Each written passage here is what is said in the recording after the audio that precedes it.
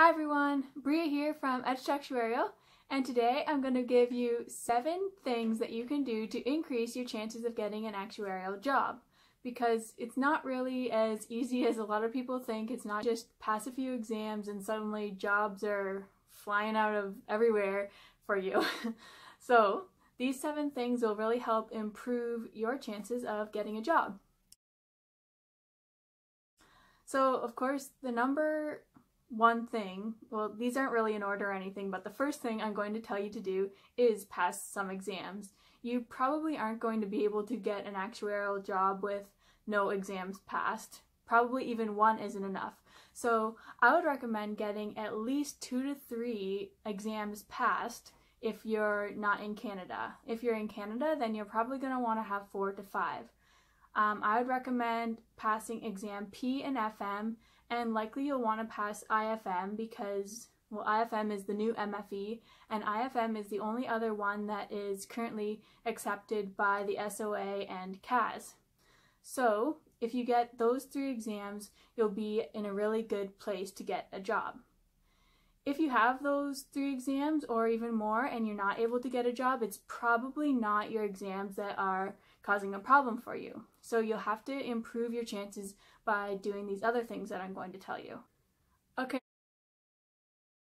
the number 2 thing that you can do is improve your technical skills. So I'm sure you've heard me talk about this in a lot of different videos, but actuaries use Excel all the time. You absolutely need to know how to use Excel.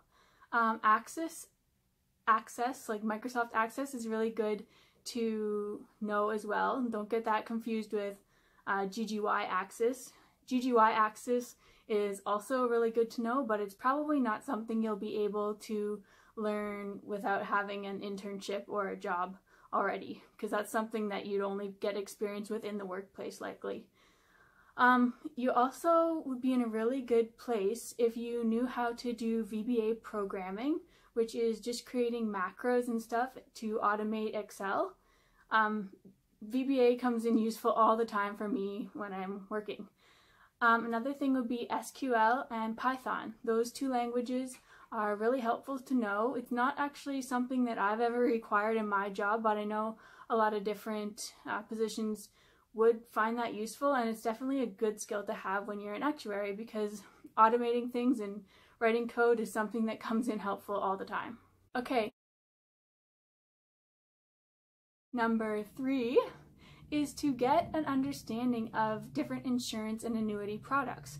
So since you're going into an insurance-based position, it will be really helpful if you actually have some good knowledge about how insurance works. That includes life insurance, health insurance, property and casualty insurance. If you have a pretty good understanding of the basics of how that all works, which you probably learned from some of your exams, your earlier exams, but if you have that understanding, it's really going to help you get an actuarial position because employers don't want to really teach you that kind of stuff. It's good for you to know that already. Annuities are something you'll learn a lot about in FM, bonds and loans and stuff like that will also really be helpful, but also topics that you'll learn on exam FM. So that's also a reason why having exam P and FM are really good foundations for you when you're looking for your actuarial jobs, because they do teach you quite a lot of basics of stuff that you need for an actuarial job. Okay, number 4 is one that I see a lot of people have problems with, and that is your resume. Now, I'm not talking about specifically what things you have and what accomplishments you have on your resume, but more so I'm just talking about the overall format of it and how you really show employers that your past experiences are relevant to an actuarial position. A lot of the time I see people just kind of list tasks that they completed at their different positions, but just stating tasks doesn't show an employer how those tasks were beneficial and helped you improve your skills to be relevant for an actuarial position. So actually I created a course about how to build your resume for an actuarial position recently. I'll link to that course in the description if you're interested, but you really have to make sure that everything on your resume is important, it's going to make you stand out, and it's formatted in a way that will make employers want to read it. So that's something that can really hold someone back, even if they have really great experience. Okay, number five is a big one too, and this is to improve your interview skills. And actually this one can be a bit harder to do because it's hard to improve your skills when you're not getting interviews, right? So, and actually not only just your interview skills, but your communication skills in general. It's a pretty well-known fact that actuaries aren't the most social people. We don't really generally like to talk a lot, and we're not very good at communicating. It's just a fact for most of us. Anyway, so it will really help you get an actuarial position if you're good with that stuff. So there are things that you can do to improve it.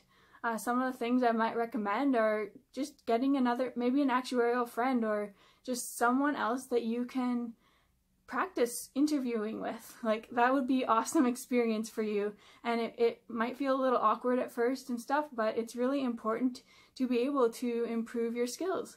So you can do that. There's also a club called Toastmasters where you can practice your presentation skills and your communication skills.